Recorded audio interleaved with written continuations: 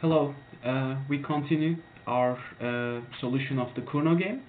As you might remember, last time we discussed a game where we have two airline companies, American Airlines and United Airlines, competing for the business for flying passengers en route between Chicago and Los Angeles, and the total market demand is given by 339 minus Q. The price is determined by that, and this is the equation for our demand curve. And we were able to draw our demand curve, and given this demand, we were able to find first the best response for American Airlines and United Airlines given by these equations.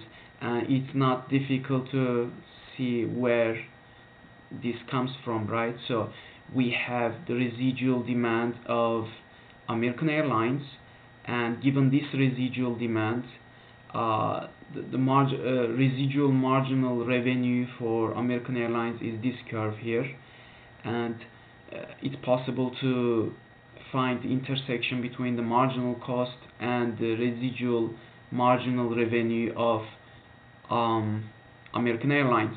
And the intersection point, at the intersection point, we call this point the Nash Equilibrium. This is where our best response curve implies, given by this equation. We solve them together, we find 64 is our Nash Equilibrium, and drawing this nice picture we are able to see what's going on really. So when we have only one firm producing 64, and we have both firms producing 128, and the market price will be at $211.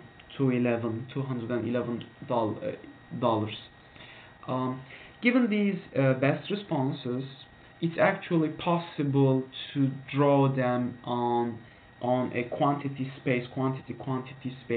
So I have the output choices of American Airlines on my horizontal axis, and the same quantities for United Airlines on my vertical axis. So given that the best response of American Airlines is given by this equation, I plot it here. This is the best response of American Airlines. And it's also possible to make a similar drawing for United Airlines, and that would be the best response of United Airlines. Okay, so the intersection point is our Cournot equilibrium at 64. American Airlines produces 64 and United Airlines produce 64. Not only that, it's possible to compare this point with perfect competition, right?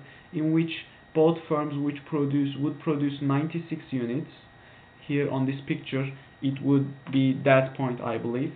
This is where the marginal cost curve meets the total demand curve. So at this point, this point here would be 192. Knowing that we have two firms, they will each share the. So if these two firms acted like perfectly competitive firms, they would both produce 96 units. But this is not the case. In this example, in the Cournot game, we have both firms being oligopoly firms, and they will produce rather 64 each. If these firms were producing the monopolistic output, which is 96, we would expect them both to act like a cartel, both reducing their output significantly, this much actually, and this point would be the cartel equilibrium. Okay? Alright, so as we said, these are our Nash equilibrium. American Airlines and United Airlines decides to produce 64 units. The Nash equilibrium price is 211, and these are the profits of both firms. So they both earn $4,000 each. Now in the final step, I would like to go ahead and compare different market structures, and based on the number of firms. Okay, what is the output and the profits and the prices? How do these change depending on the number of firms? And I've come up with this following table. Okay, so it should be fairly easy to see what's going on in this picture now. So when we have one firm, this is the monopoly case, right? So I will just, so let me do it here a little bit more space. Okay, so this is the case where we have a monopoly. We have one firm, and when we have one firm, the market price will turn out to be $243, and the output of this monopolist will be 96, and the market output will be the same. So we'll just multiply the number of firms by the how much each firm will produce, and in this occasion the profit of the monopolist will be $9,216, and the overall profit of the market is the same. Okay. Now in the case of a duopoly, we have two firms competing, right? And the market price drops significantly to $211, and each firm produces 64 units, as we mentioned early on, 64 units in the case of a duopoly. And so the market output then is 2 times 64, which is 128, significantly higher than the monopolist would produce. And so each firm will earn $4,096 of profits, which would make a combined profit of $8,192. We can keep actually increasing the number of firms. For instance, in the case where we have 3 firms, it would be an oligopoly now. Oligopoly. Okay. The market price will drop even further to $195, and each firm in fact will produce 48 units for a combined output of 144 units produced in the market, and each firm will earn only $2,304 of profit for a combined profit of $6,912. Okay, and so on. It is possible to continue to increase the number of firms and see how the price and the output will change depending on this choice.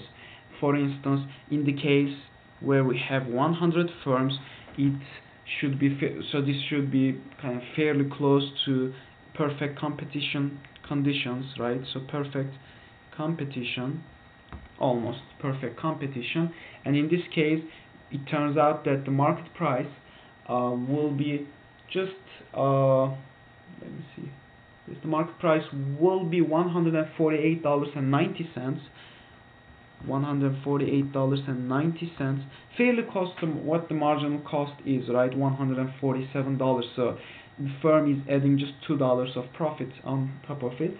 So each firm will produce 1.9 units, very small amount. So for a combined total output of 190, fairly close to what the perfect competitive solution would tell us, right? So it would tell us 96 plus 96, 196, 192. We are very close to the zero profit level, and in this case each firm, for every single unit, we will earn $1.90 of profit. This is the price above the marginal cost, and so each firm should earn around $4 at the most. And knowing that we have 100 firms, so the profit should be somewhere close to $400. So with this we are ending the Cournot game, and next I will be focusing on the Stackelberg game, in which we will have a leader and a follower, and we will see how when the firms do not move simultaneously but rather they follow each other, how do this affect the decisions of the companies. So thank you for staying with us, and we will continue our discussion with the Stackelberg equilibrium. Thank you. Bye bye.